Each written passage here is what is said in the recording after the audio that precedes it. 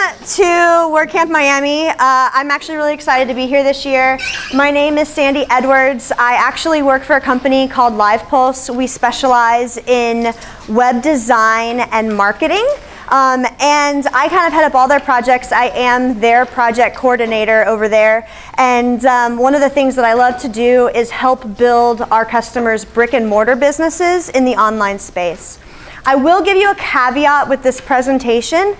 This solely goes along with having an actual brick and mortar location.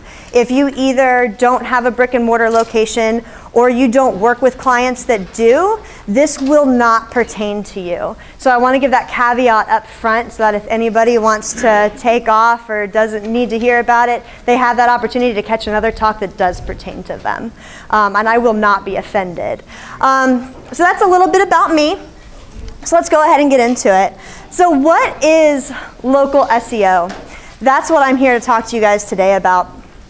So the biggest thing with local search engine optimization is understanding that people are always looking for some business that's closest to them. They don't want to go to the pizza place 2 miles down the road when there's one that's half a block down the road.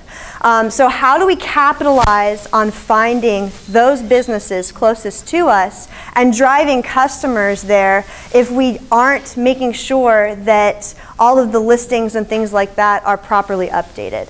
So remember, when people are searching on a desktop, a lot of times what you'll find is they're going to type in Pizza Orlando. I'm from Orlando. I'm going to use Orlando examples. I apologize. And so the idea is, how do we make that found? How do I get found for pizza in Orlando?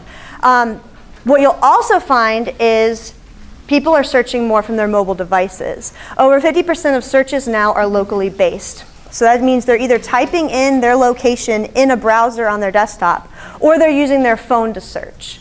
If you're using your phone to search, we're going to get into how that functions, but you've got to make sure that you're capitalizing on those markets, because if you're not, your business isn't going to be located. One more thing, if there's any questions, I'm going to say those to the end because I do have a lot of information to cover. Whenever you're looking at a marketing plan, these are kind of the components of that. So you've got to have an email plan, a social media plan, a search engine optimization plan, a conversion rate optimization plan, and a revenue optimization plan. So we're going to cover the search portion of this today, and we're going to talk a little bit about how that flows into your conversion and your revenue plan, but we're really going to cover heavy on the local aspect. So here is how SEO as a whole for local businesses is comprised. So what you can see is that on-page signals, which is this part right here, actually makes up 25%, but that's only a quarter of how you're found online. The only other thing that's related to on-page is the links, which is the 22%. Everything else is local based. So looking at the actual pie graph there, you can see that over 50% of your traffic is going to come from something locally based and local search based. So that is why, yes, you have to have that base on your website of regular standard search engine optimization, but if you have a physical location, you have to do local SEO. You don't have a choice. You will fail if you don't. So what are the fundamentals? We're all familiar with how if you start something over here with the internet, how it just kind of spreads out because it's all connected. Local SEO is no different. You're going to light one small fire in this arena, and it's going to spread like wildfire. And I'm going to show you exactly how that pertains to different aspects, but just remember that concept of lighting. All it takes is one piece of paper lit in a forest to cause an entire forest fire. So let's talk about our local listings. So there are 4 major names when it comes to local listings. You've got Google, Yahoo, Bing, and Yelp. Google has changed their methodology a little bit over the years. A lot of us are probably familiar with Google Plus. Now that is kind of morphed into Google Pages, and then now it's morphed into Google My Business. It's still connected to Google+, so you're going to have to do both. But these are the 4 main competitors. So let's go into them specifically. Let's talk about Google My Business. This one is the most important. Of all of the listings that you can do, this is where you start. This is your starting point. With Google My Business, what you want to do is you want to make sure that you understand that this is also a social media platform. So when you start your social media campaign with your Facebook and your Twitter and all of that, make sure you're doing Google+ as well, because this is where your reviews are going to go. With that, we're going to talk about why reviews are so important. But understand that Google's also the most heavily used search engine. So when you're tapping into this conglomerate of this local listing and the search engine and this social media campaign all in one, you're really doing a heavy hitter on your SEO. So the next one that I want to talk about, the second most important one of those 4, is Yelp.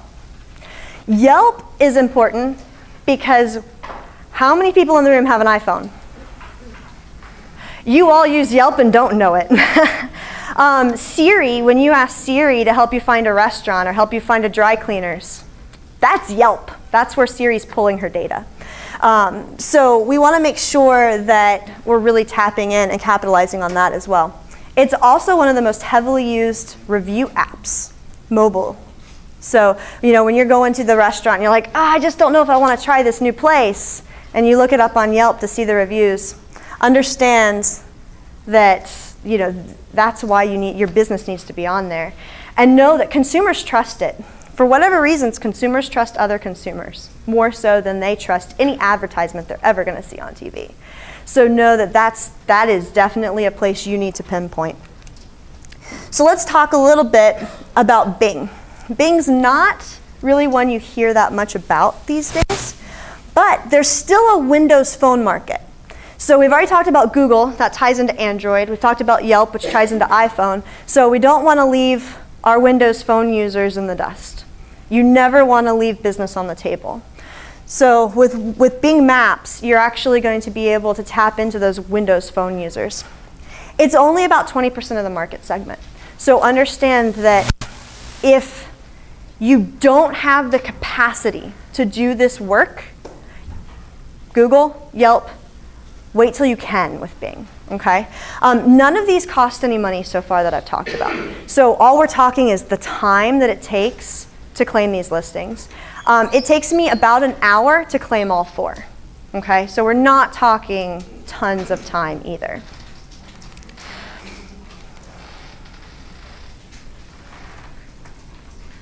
So now we're going to talk about Yahoo. Yahoo has recently, in the last 5 months, changed their business model. And I'm not entirely happy with it. They were a free listing. They're now a paid listing. There are ways around that. I'll explain those when we get into citations. But understand that just having your presence on Yahoo, not a paid Yahoo listing, but just having your presence there is all that is necessary. And like I said, I'm going to explain how to get around that. Yahoo does pull the Yelp reviews directly into their listing. So as long as you are there, those reviews are going to pop through as well for the Yahoo users. And remember, there's only 10% of the search market that's using Yahoo. So if for some reason your workarounds and stuff, you don't have time or the money to put into the workarounds, understand that you're only losing out on a 10% market share. So it's not going to be the death of your business. So let's talk about what is the most important part of these listings I just mentioned. It's the NAP, your name, your address, and your phone number. You're going to hear me repeat several times how important this is. Your name, address, and phone number should always be identical on every single listing. Oh look, it's the first thing on my next slide. Like I said, I'm going to repeat this several times. When you go to claim these listings, you want to make sure that the name, the address, and the phone number are identical. On top of that, you want to make sure that you fill everything in 100%. There are some listings that are going to ask more questions than others. One of those examples is Yelp. Yelp actually asks for an owner bio. Give it. It's one of those things where I have had numerous customers say, well, I don't really want my potential clients to know my history. Give a business bio. Do something that puts some history in that spot. It's going to help your listing show up. If you don't have 100% of your listing filled up and filled out properly, then what's going to happen is your competitor who does is going to be above you. And the last thing that you want is for him to get the business over you. On top of that, there are opportunities to put photos in the listings. You want to make sure that you have at least 10 when possible. If it's not possible, or you have to pay to add more photos to get to that 10, don't pay. It's not worth it. The boost is not enough. But for the ones that are free, like Google and Yelp, make sure that you get all 10 photos on there. On top of that, there's also opportunities to put videos as well. Make sure that you have at least one when it's free. Again, the boost is not enough for you to take the time to go and the money to pay to add additional videos and things of that nature. But that one is going to give you a little bit of a boost, and when it's free, why not? And then on top of that, reviews. We're going to go into reviews more in depth in a minute, but know that responding to reviews is key to success in the local SEO world. So let's talk about some of the negative factors. There are negative, I apologize. Come on. Okay. What is going on with my slides? I'm sorry. So there are some negative ranking factors when it comes to listings. I can't get the title to come up. So listings that are detected at a false location. So when you put in your address, if it's not identical to your website, as well as to every other listing out there, what you'll find is that Google or Yelp is going to come back and say, hey, we've detected that's not a real location. That's not okay. So you want to make sure, again, this kind of relates back that the name, address, and phone number are correct. The incorrect business categories.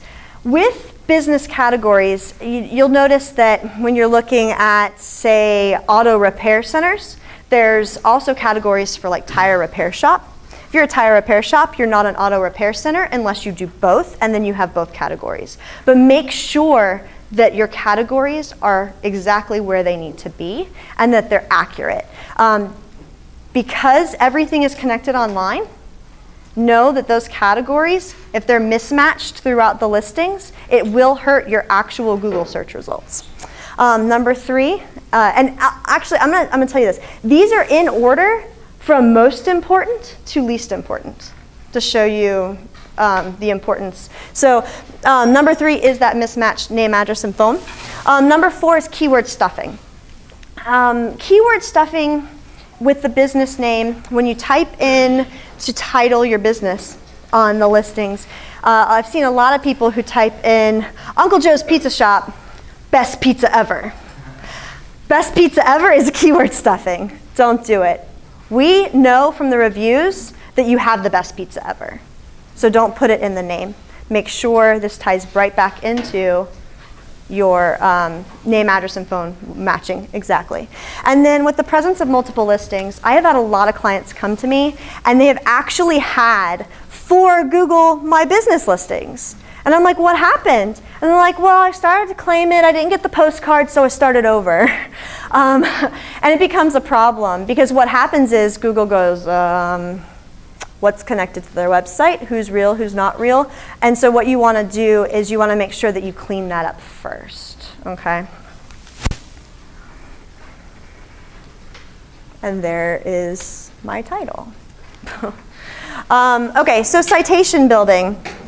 Citation listings are little sites out there that you can put your business information on that clients can use to contact you, but that aren't heavily used like a search engine's local listing. And a good example of this is yp.com, Wedding Wire, and the Better Business Bureau is actually an example of this as well. And I'll provide a list in a minute of some of the most commonly used listings. But what these are used for is to actually build your domain strength. So these are directly related to how strong your website actually is when it comes to the local world.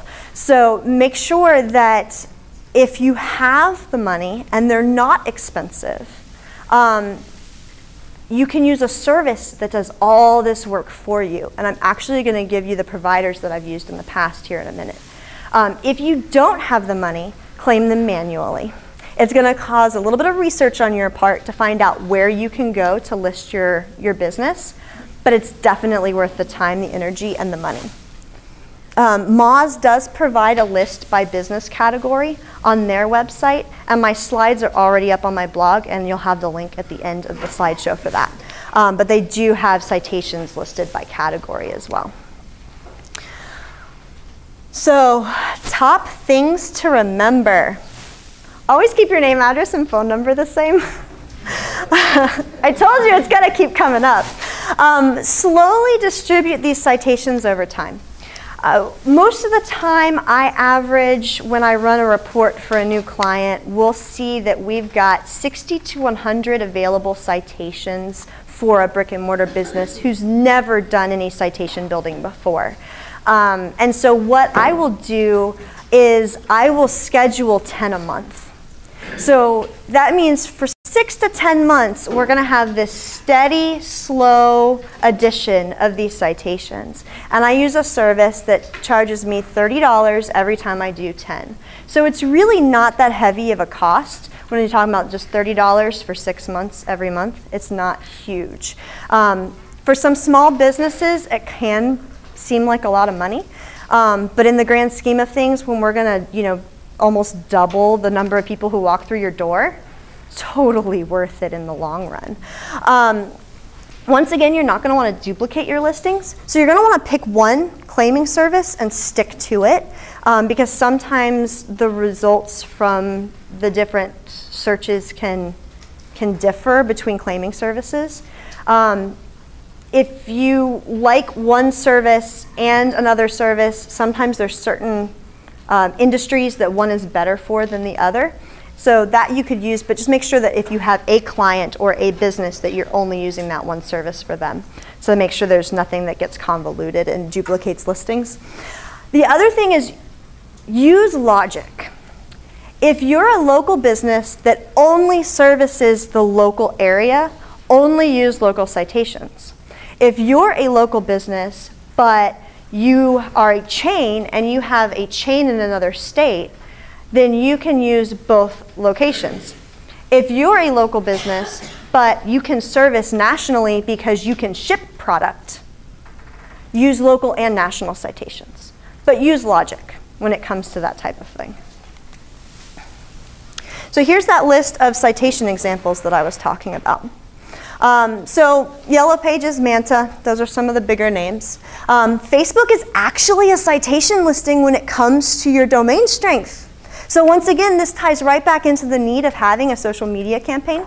Social media does account for 6% of your search results when it comes to local businesses. So that is a decent percentage when you're looking at the grand scheme of things. There's that local.yahoo.com again. Super Pages, Yelp, Urban Spoon if you're a restaurant, Wedding Wire if you do business with brides. And then on the other side, you'll see Gig Salad. That's for bands and for those in the music industry. And Angie's List for service-based companies. Okay. So and once, like I said before, it's going to be, some of it's going to be industry specific, and then some of it's just going to be broad spectrum. Okay. So who can do my local listings for me? Because I don't want to go and claim 100 citations all by myself. Bright Local is a good one. That's who I personally use. So for $30, I can do 10 listings. It's great. It's amazing. I've actually found that when I run my report the following month after submitting my 10 listings, that I actually end up with traction on anywhere from 12 to 17 listings because they're all interconnected. So I don't have to worry so much about the nitty-gritty when it comes to which listings am I putting it out on. One thing you'll find is the Yellow Pages is actually connected to like 10 other listing providers. So you might submit to Yellow Pages and end up on on 5 or 6 others automatically, just because they all communicate, which is really cool. Moz.com/local has an option as well. It's a little bit more expensive. I haven't played around with it too much. I've used it once or twice. White Spark and these other companies as well have some good inexpensive options. But like I said, Bright Local is who I use. Their customer service is amazing. If they run into an actual discrepancy when they're claiming the listing, they contact me directly and say, hey, we found this problem. What do you want us to do? How do you want us to handle it? I have had others that have just kind of sent back an error message and say we couldn't submit to that one. So that's kind of, that hands-on is what I really like about them. So let's talk about reviews. This is kind of like, I don't know, the ugly stepchild for a lot of companies. They're like, I don't want my business on Yelp. I don't want bad reviews. And I have to remind people that there's no such thing as a bad review when it comes to your SEO. So 10% of your ranking comes from reviews. So it really is a necessary evil that you have reviews and that you actually not solicit reviews, because Google says don't do that, but that when you have a really good exchange with a client, ask them to take it online in any polite means necessary. I have seen a lot of clients where on their invoicing system at the bottom it says, if you really loved our service and want to leave us feedback, please do so here. It's a link to their Google page. And so sometimes you'll find that that can be a two-way street because they're not happy and they want to leave feedback. But at the same time, the people who are happy because you asked, they do as well. So definitely worth it. Reviews are going to set you apart from your competitor. And I know that may sound a little iffy with that, especially if you might get, you know, a 1-star here or a 1-star there. But people are more likely to look at the aggregate anyway. So how many times do you look at a business and go, oh, well, they average 4 stars. It can't be that bad. There's 500 reviews and they average 4.5 stars. I'm okay. I'm not going to die if I eat there. So it's one of those things where it will set you apart from your competitor, especially if you even have half a star rating above the next guy. There's no such thing as a bad review. And what I mean by that is when you have someone leaving a review, it shows that you have consumer interaction when it comes to the internet. So just like a social media campaign does you no good if people aren't actually active on it. So you posting things is great, but if you don't have any clients or consumers that are replying to those posts, that means your engagement is 0. You have to have engagement to have traction. The same thing is true of reviews. You have to have engagement to have traction. So with that, when I say there's no bad reviews, if you get a 1-star, the logical thing that I have told my clients to do is to respond. Your response can be as simple as, I'm really sorry you had that experience at my restaurant. I really want to make it right. Can you email me at this email address so that I can make sure I make it up to you? All you're doing is taking the conversation offline. Because what can happen if you keep the conversation online is it can explode. So take it offline, okay? I have seen numerous times where I myself have looked at reviews and gone, oh, okay. Well, they have 1 1-star review and 3 5-star reviews. But they replied and wanted to make it right. Everybody has a bad day. We're all human. So as long as you show that humanity and show that you're willing to take it to the next level, help them out, do that type of thing, you're going to see that it's actually going to increase consumer trust. And once again, you're not going to have that bad review, and you have two-way engagement. So it's really a win-win all around, even if you have a lower star review. The flip side of that is 5-star reviews. Don't forget about the people who love you. Okay, your customers who are leaving you a 5-star review, make sure that you're responding to them too. I'm so glad you had a great experience at Uncle Joe's Pizza Place. We would love to have you come back. Come email me and let me do XYZ. It doesn't have to be anything other than, you know, we have this already existing coupon that we give everybody in the mail. But But to them, it makes your customer feel good, and it shows other consumers that you really care about people walking through the door, okay? So with that, that's where you come into that whole conversion thing. Because when you increase consumer trust, you're going to increase conversions. It's just the natural progression, okay? So here's some examples of some reviews from a little theater that has an interesting name. It's called the Mad Cow Theater. I've used the examples throughout this entire presentation just because their reviews are stellar and their service, well, I've been there a couple times, is stellar. But these are the types of reviews that are accepted. They're lengthy, they're detailed, okay? A lot of times I see business owners say, hey, I'm gonna have my cousin and my uncle and my brother and my sister go leave a review for me. I'm not saying that's not okay. That's okay. Make sure they make sense. You can fluff your reviews as long as they don't get kicked out, okay? Reviews use a bot to remove spam reviews. So that way, when you do have that angry customer where it was their fault and it's obviously their fault that they had a bad time, the bot is supposed to kind of sense that and pull those out, okay? That's the other thing, is you may go back and read your reviews 2 months later and see that some of those 1 stars have dropped off. You'll also see that some of your 5 stars have too. So just constantly be paying attention to those reviews and make sure that you're diligently working through those listings and your citations. So my slides can be found at my blog. If you guys have any questions at all, we have time for questions, right, Neely? Okay, we've got about 10 minutes for questions. I am going to be in the happiness bar if you want me to take a look at exact things you're working on. But if you have generalized questions, I can take questions. And I'm going to try and move from the front of the room back. So I have a brick and mortar location in Miami. Okay. And I'm moving to Fort Lauderdale. It's about a 50-mile difference. Okay, do you have your listings claimed now? I don't have all of them. Do you have a few? I have a few. Can you come see me in the happiness bar? Okay. So I have two. Number one, can you say a little bit about what Yext does? Guys, I can't hear. Can you talk a little about Yext, what it does for that local market? And then the second thing is Google reviews. Sometimes they fall off, even the good ones. That's what I was just saying. Sometimes you'll see the 5 stars fall off. Yext. Yext has a weird place in my heart. Bright Local does what Yext does. The problem with Yext, I'm going to tread very lightly because that is a big name for me to make mad and I'm on a live stream. The problem with Yext is that there's no way for you to go in and claim ownership of those after the fact. When you use one of these services, you can.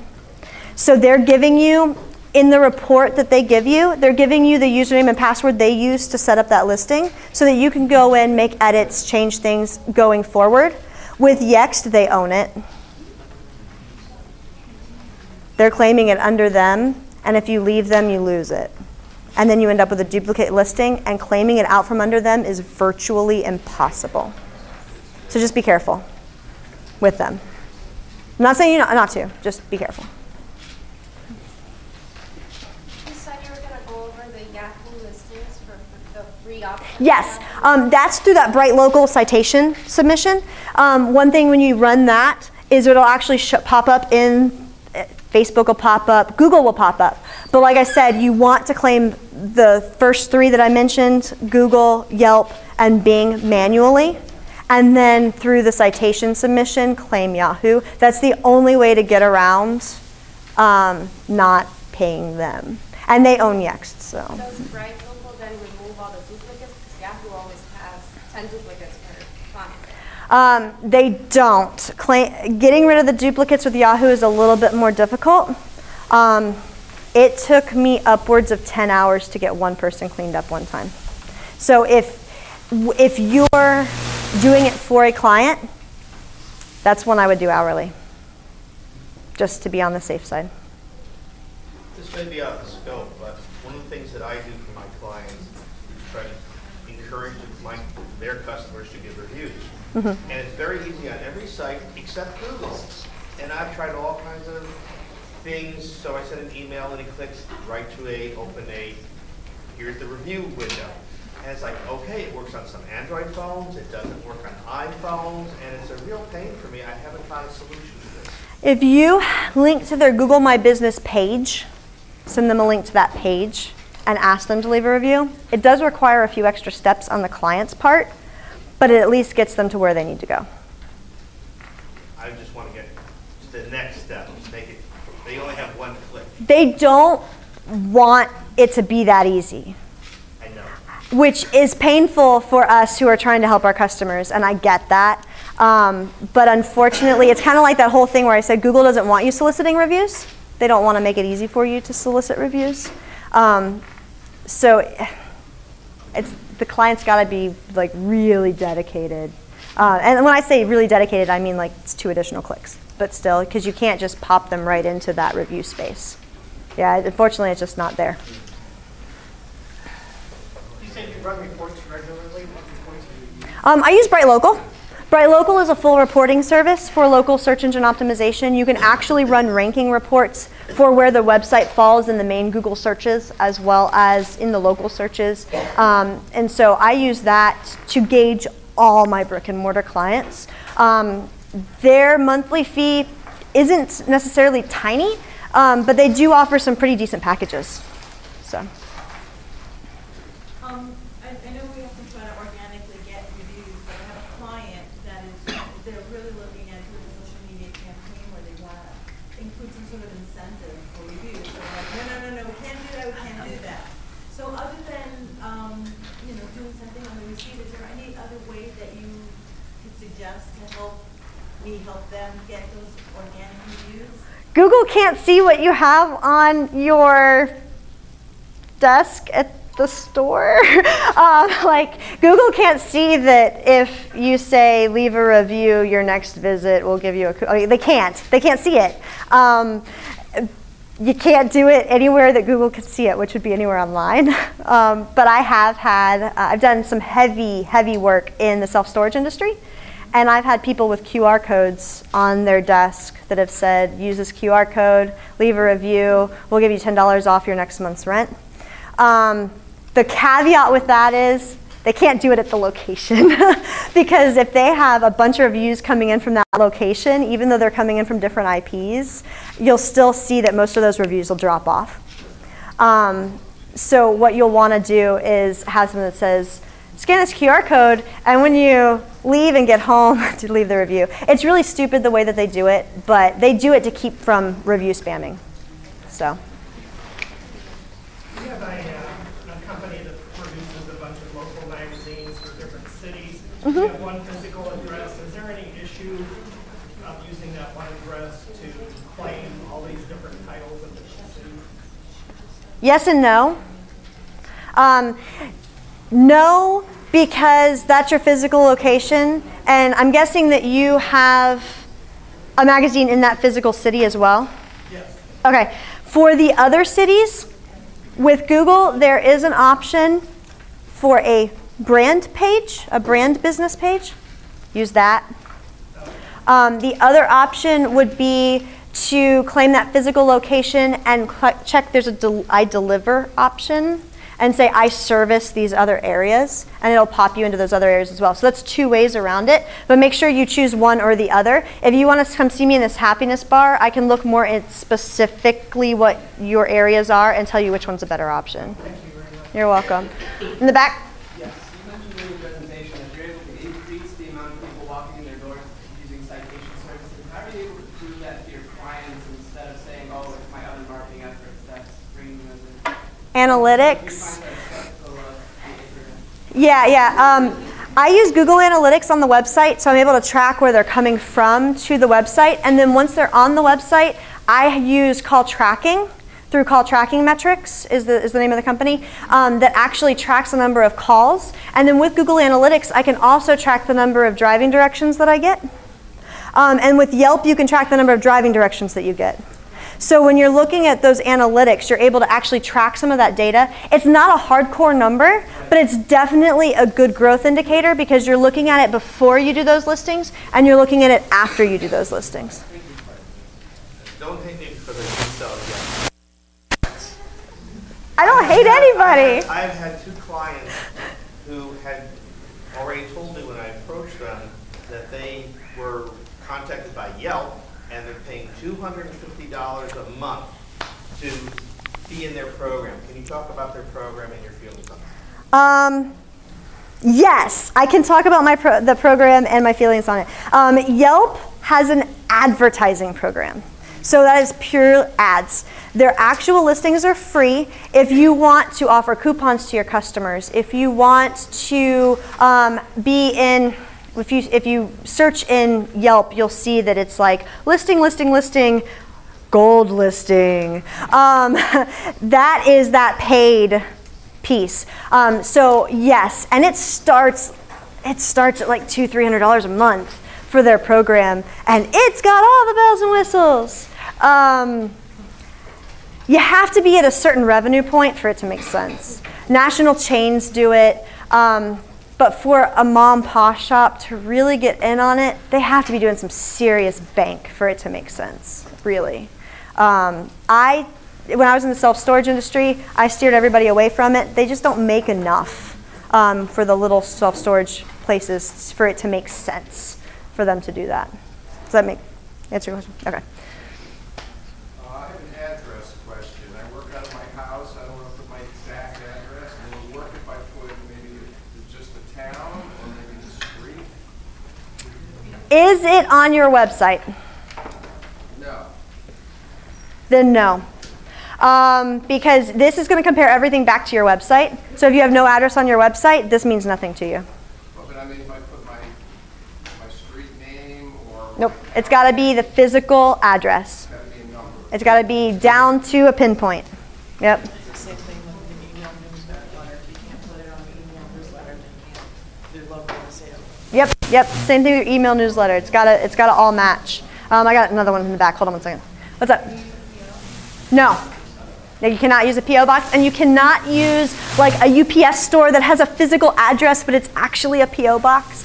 It has to be someplace that you can get a phone call and a postcard and an email to all match up, because that's how the different places verify your address.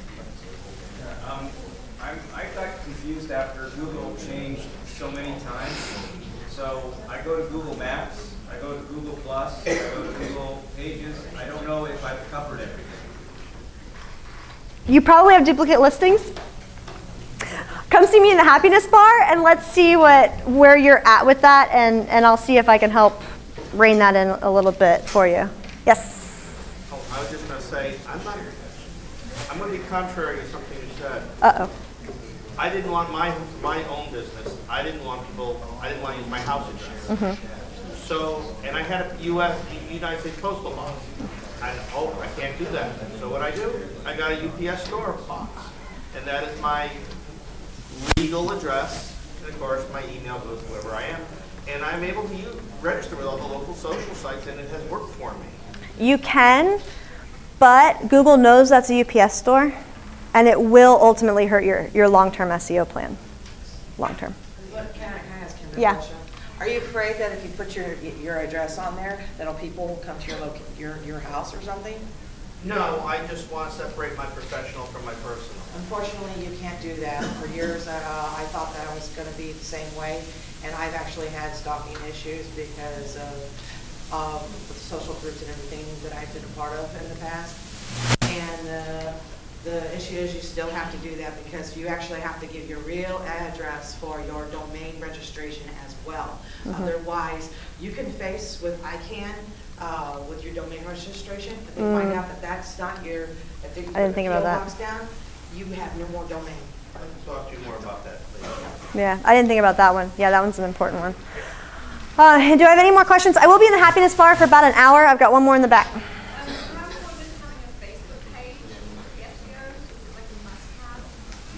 In my book, if you have a brick and mortar business, you need to be on social.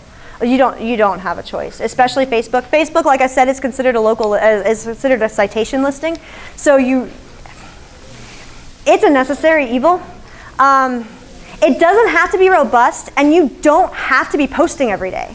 But you need to have some sort of activity, but try and keep your activity level the same. Because if they see weird spikes in activity that isn't cyclical, like it makes sense if you have a lot of business the first part of the month, every month, right? That makes sense. But if it's not, the cycle isn't making sense, then Google's gonna go spam alert.